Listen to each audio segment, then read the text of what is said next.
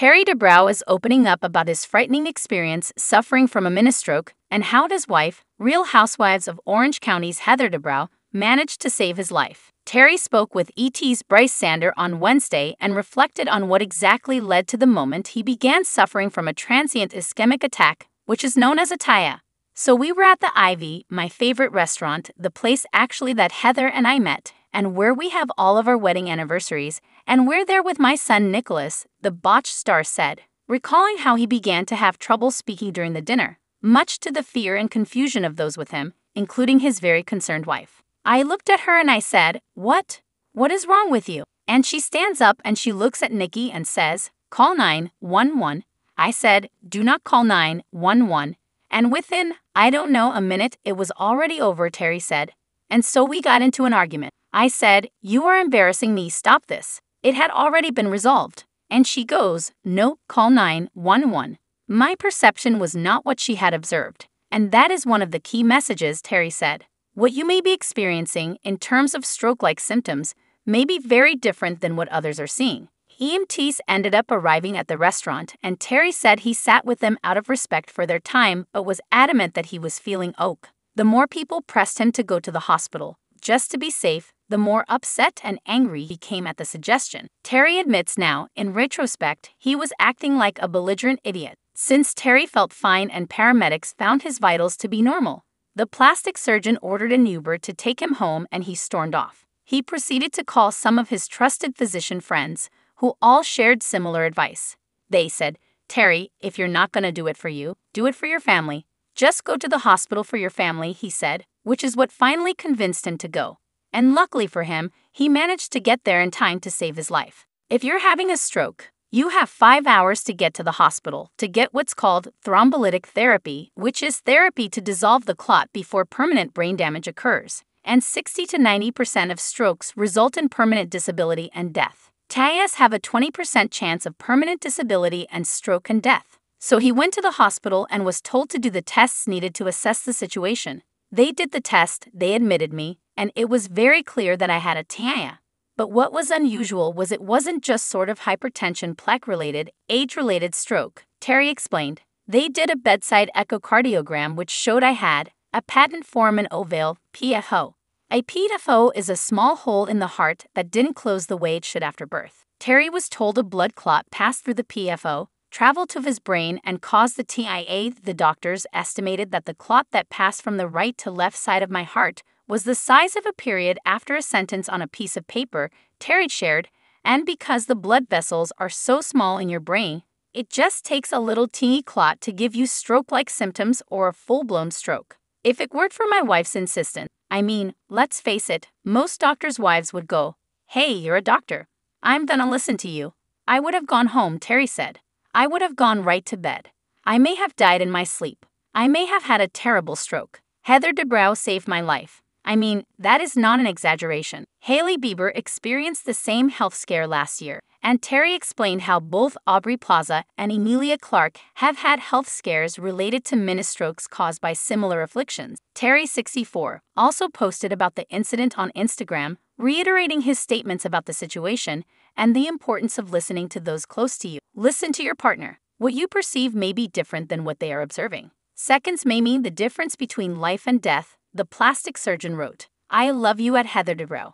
Heather, 54, likewise addressed her husband's health scare on Instagram, writing, I love this man with my whole heart. I'm beyond grateful that Terry's oak. This could have gone very differently. If you see someone having stroke-like symptoms, get them to the hospital. You have 5 hours to get them treatment, the Real Housewives of Orange County star wrote. I wanted to say a huge thank you to the doctors, nurses, and techs at Hoag Hospital and everyone involved who helped us during this very scary time. Thank you for your kind messages. Terry and I are overwhelmed by your love and support. Terry Dubrow is opening up about his frightening experience suffering from a ministroke and how his wife, Real Housewives of Orange County's Heather Dubrow, managed to save his life. Terry spoke with ET's Bryce Sander on Wednesday and reflected on what exactly led to the moment he began suffering from a transient ischemic attack, which is known as a TIA. So we were at the Ivy, my favorite restaurant, the place actually that Heather and I met, and where we have all of our wedding anniversaries, and we're there with my son Nicholas, the Botched star said, recalling how he began to have trouble speaking during the dinner, much to the fear and confusion of those with him, including his very concerned wife. I looked at her and I said, "What? What is wrong with you?" And she stands up and she looks at Nikki and says, "Call 911. I said, "Do not call 911. And within, I don't know, a minute, it was already over," Terry said. And so we got into an argument. I said, "You are embarrassing me, stop this." It had already been resolved. And she goes, "No, call 911. My perception was not what she had observed. And that is one of the key messages, Terry said. What you may be experiencing in terms of stroke-like symptoms may be very different than what others are seeing.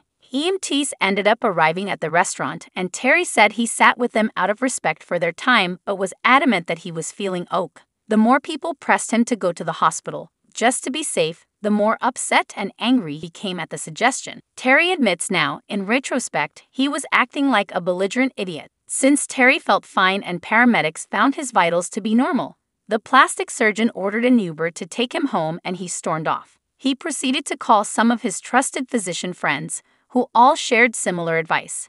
They said, "Terry, if you're not going to do it for you, do it for your family. Just go to the hospital for your family," he said, which is what finally convinced him to go.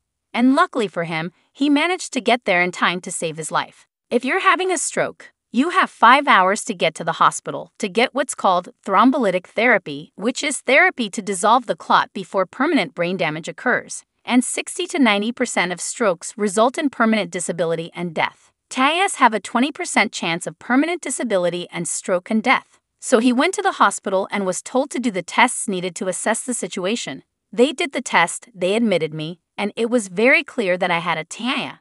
But what was unusual was it wasn't just sort of hypertension, plaque-related, age-related stroke, Terry explained. They did a bedside echocardiogram which showed I had a patent foramen ovale, PFO.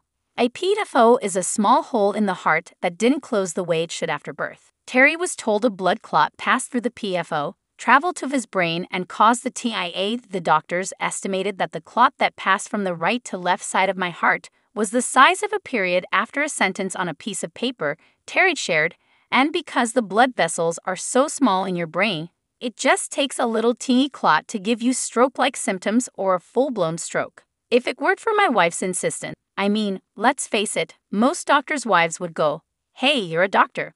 I'm gonna listen to you." I would have gone home, Terry said. I would have gone right to bed.